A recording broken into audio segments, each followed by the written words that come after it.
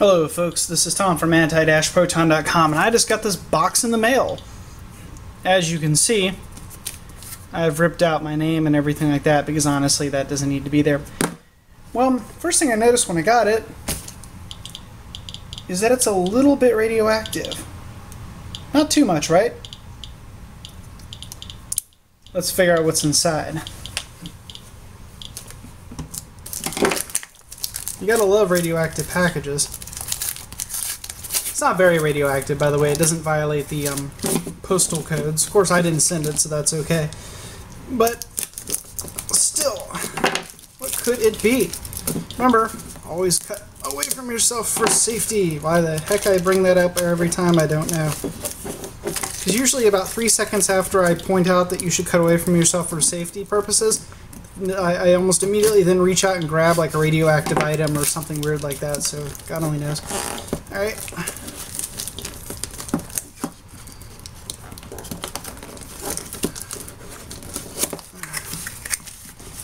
What's this? Safeway. Okay, well, there we go. Random bag. Monazite CE from Madagascar. Well, that is exactly what this is. PhD mineralogist. Well, interesting. Let's take a look at this and see. I guess that's the business card. This is a particularly small amount of monazite, but you should never judge a mineral sample by its size. Unless you're looking for a really big mineral sample, in which case you judge it by its size.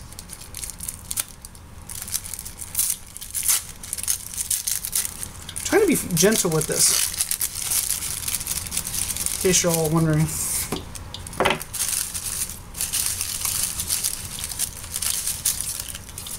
And here they are.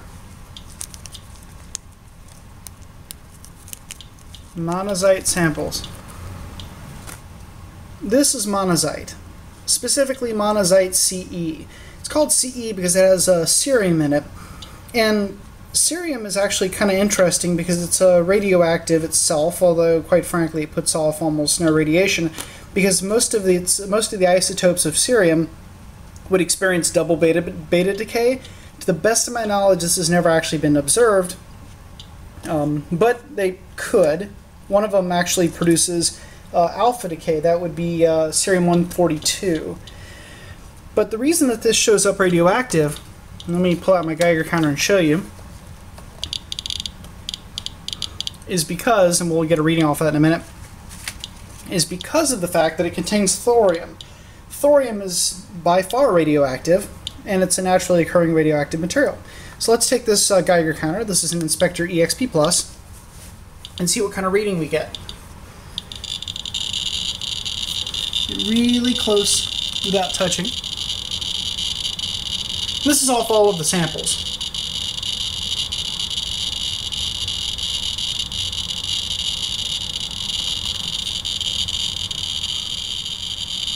So as you can see, we're getting about 6,600 counts per minute plus or minus. A lot of that's going to be alpha from the thorium. So if we shut the back here, we're going to only pick up beta and gamma. As you can see, that's going to drop down a significant amount. Just pause the video to make it a little bit easier to wait for this to adjust. So you get about 1,500 after you cut out all of the alpha. Alright, now let's test this with a scintillation counter. This is a Ludlam Model 12 scintillation counter, as you can see. Nice instrument. It's on the ×10 mode. Let's pull the sodium iodide detector off. It's a 1-inch sodium iodide detector. Put it down. We're looking at currently at 0, 1,000, 2,000, 3,000, 4,000, 5,000 counts per minute. So 5,000 is the max. And we're currently at around 2,500 counts per minute. Cut the sound on. Let's move the 1-inch sodium iodide detector over to the sample. And we're hard over. So we'll switch to the ×100 mode. Zero it out. So now we're at 0, 10,000, 20,000, 30,000, 40,000, 50,000 counts per minute. Oops. 10,000. 20,000. 24, 25, 26. Do we hear 27,000? So about 20, about 26, what is it? About 26,000 counts per minute. So not too bad. All right. And for the record, in case you're curious, this contains, let's see here, thorium, yttrium, neodymium, lanthanum, let's see, phosphorus oxide, cerium, and possibly uranium and potassium could be in there as well too. So let's do one last thing before we're done with this very interesting and beautiful sample. Let's put it under a scintillation counter, and not a scintillation counter, a gamma spectrometer, and actually see what's inside of it. Because we have a gamma spectrometer, I have a couple of them. Let's see what's in this thing. Okay, so we're going to take the sample here and put it inside of this lead testing chamber. You can see that it's lead blocks that I painted gold color to minimize the actual lead getting out all over the place. And I'm using aluminum and copper to reduce the actual background of the X-ray emissions that you get from things bouncing off the lead. So you have to put the copper all the way around it. That'll cut down on emissions from the source actually hitting the lead and then giving me a really powerful lead peak. But anyway, inside of this is a 1.5-inch sodium iodide thallium-doped scintillation detector, which is used for measuring high-energy photons, gamma rays, X-rays, that sort of thing. So let's put the lead shielding on. By the way, the gloves are for the lead, not the sample. And then let's run this and see what we get.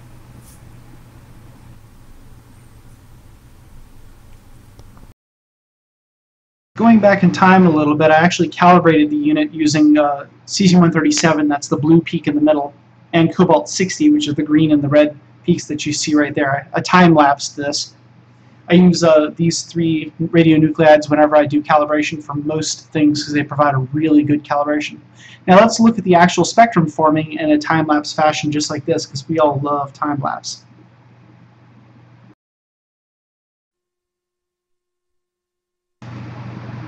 Alright, we're setting the time for, what is that, like about 20-30 minutes, something like that. I think I set it for 20 minutes. We're going to let this accumulate, time-lapse, go baby go. You can see the peak forming for yourself right there. Look at those gamma rays. They're all filling up based on various energies, forming a pattern that we can then use to determine what's inside of this thing. And if anybody's familiar with gamma spectrometry, you can pretty well see thorium right off the bat. So let's look at the final spectrum and see what we got.